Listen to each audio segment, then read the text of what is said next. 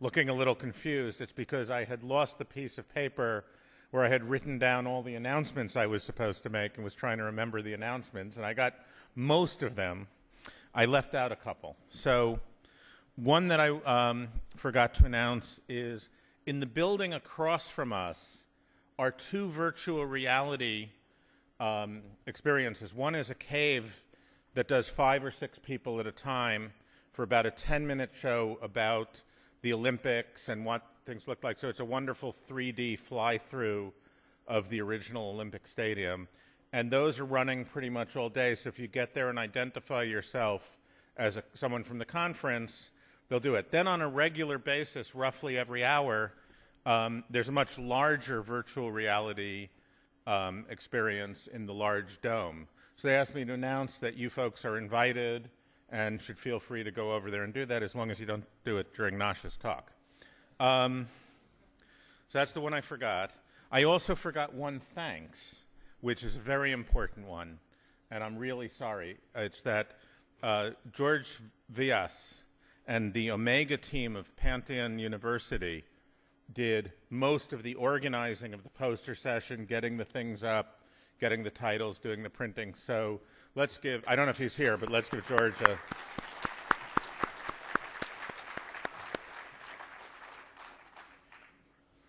Okay. We sent mail to all the people who presented papers at the conference, asking you to please send us your slides. So if you didn't get that mail, either look for it or let one of the conference organizers know, and we'll put you in touch with the right person.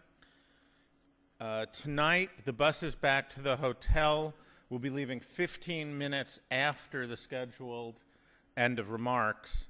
Well, after the actual end of remarks. It's currently scheduled for 6:30, 18:30. So that's when the main buses will go back. If the remarks are going long, in theory, they're going to give us more time before the bus. And then the other one is just, you know, I've been mentioning to people throughout the days how much buzz we seem to be getting. Between noon and 1 p.m. today, the tag #WebSci'09 was one of the top 10 most Twittered tags in the whole Twitter system. So you're doing a great job. Keep it up. And those are my announcements. Now, to make a couple more announcements and to introduce our speaker, I'd like to bring back Nigel Shadbolt, who gave the first keynote. Okay, and for those of you who are worrying that we are eating into valuable speaker time, the brilliance of the program team is that they have left a quarter of an hour between 2:30 and the beginning of the paper sessions, which I propose to fill with good things rather than just standing about. So when Noshir speaks, he's going to get his half hour, and there will also be some question time after that. And then we'll move directly on to the paper sessions, commencing at 2:45. A few announcements. Really, this is partly a reinforcement of what I think is a real feel-good factor. When we kind of announced this conference, we didn't know who would actually show up, and we didn't actually know whether it would be the right mix of individuals and disciplines. I have a great test of whether things are working. It's actually the noise level on the bus going back to the hotel. Believe me, I've been in buses where no noise is made whatsoever. They're not the conferences you want to go to, okay? There's just a real feeling of excitement. And so to that end, a natural question is, well, what next? And you don't lose momentum when you've created something like this. Now, in a normal course of events, a conference that has got a bit of history is planning the next conference ahead. We are certainly planning for a next conference, and so we want to share that process with you. We don't want to decide exactly now when and where, but it will not be more than 18 months from now and could be as little as a year from now. And it will be somewhere, and it will be in the spirit of this conference. And we will commit to making that decision within a couple of months. Now, to that end, we'd like to solicit from this community and more widely proposals. We'll put the details on the website at webscience.org. We're going to call for 2-page proposals that outline the when, where, and why, estimations of costs and a size estimation. We're calling for volunteers to help us organize the next one. And a key feature will be a set of criteria that we observe to have been important because they're the reason this one has succeeded. We want a good international location. It fundamentally has to be an interdisciplinary team organizing this. We want to keep the costs down. Keeping costs down is important for all sorts of reasons, but it allows all the communities to participate. We want a strong local organizing committee. That's why this has worked so well too. So, keep your eyes open on our webscience.org website.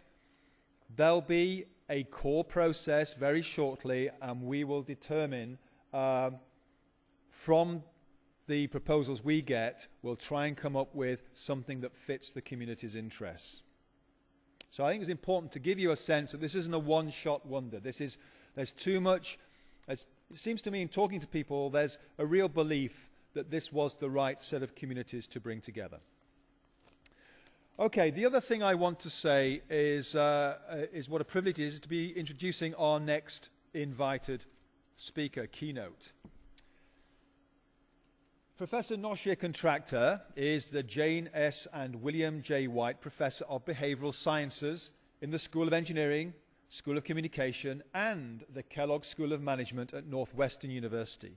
Now that tells you something immediately about Nosh. He is, in his DNA, an interdisciplinarian. He works across multiple disciplines, and this is attested to not least when you look at his CV and biography. He holds a first degree in electrical engineering from the Institute of Technology in Madras, Chennai. Okay, so this is an electrical engineer who then did a PhD at the Annenberg School for Communication at the University of Southern California, where he became interested in the whole issue of social networks and knowledge management. And indeed, Noshir's extreme knowledge in this area we're going to hear about today. I was fascinated and intrigued by a talk he gave in Oxford just last year on his work. It was in the context of an e-social sciences workshop, and it just seemed to me this would be an excellent contribution to our Web Science conference this year, and we worked, I think, very diligently to get Nosh here. He gets it, okay? He's also a decent bloke who has more frequent flyer miles than even Dame Wendy Hall. So, in fact, he has a black card for those who are into these things, which gives him all sorts of privileges, and I'm sure his carbon footprint's interesting as well. He's a great collaborator. He's presented over 250 research papers. His book with Peter Monge on theories of communication networks is being translated widely. It's been voted a book of the year. He really can communicate the importance of his work. He's received continuous funding over a decade from NSF, NASA, National Institute of Health. He fits the bill. And his interest, I think, as we'll see, his research is at the very heart of what we're trying to understand in web science. It's my great pleasure and privilege to introduce Noshir Contractor.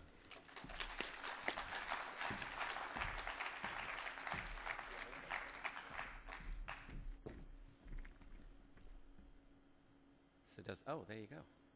That's it by design. Thank you very much, Nigel. Thank you for this entire conference, for giving me an opportunity to come out here and be a part of this group. It's a little disquieting to see this complete darkness out there, but I'll imagine things in my head about what I'm supposed to be seeing out there.